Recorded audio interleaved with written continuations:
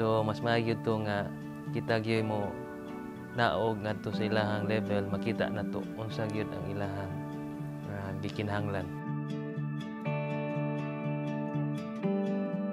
This is Buen Doroteo R. Cabahog, Municipal Mayor of the Municipality of Aurora, Zamboanga del Sur, trying to be a true servant leader of the good townspeople of Aurora. Lahat ng mga problems namin medyo nasolusyonan kasi nga madami nang nagtutulong-tulong, hindi lang kami sa health.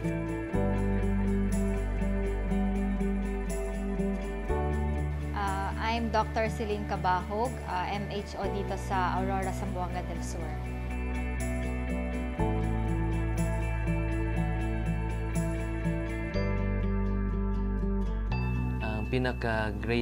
Greatest challenge gyud ato kay motoy pagsirapod sa amoang Aurora General Hospital, which was run by the provincial government, so under the control of the province. So it was completely closed, so wala po'y mahimo ang munisipyo.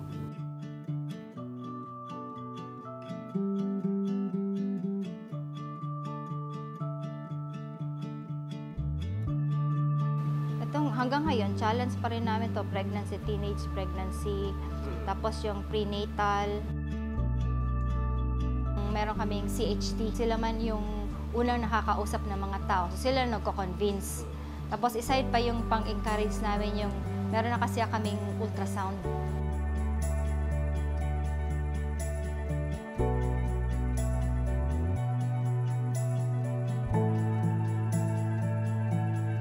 In terms sa leadership, dili pod inanak ka functional ang amoang health board.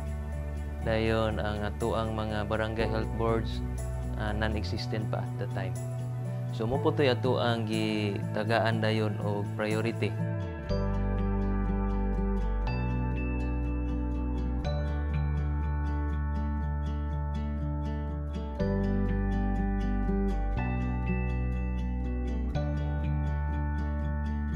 It is only in MLGP that I know about bridging leadership, which I find it very helpful, not only in my work as the local chief executive, but also in my personal life.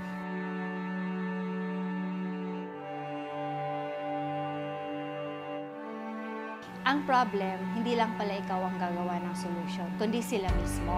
Kasi sila mismo kung ano sila mismo nakakalam ng problem, sila mismo ang gagawa ng solution.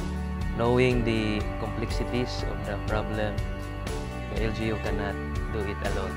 We need the help of others.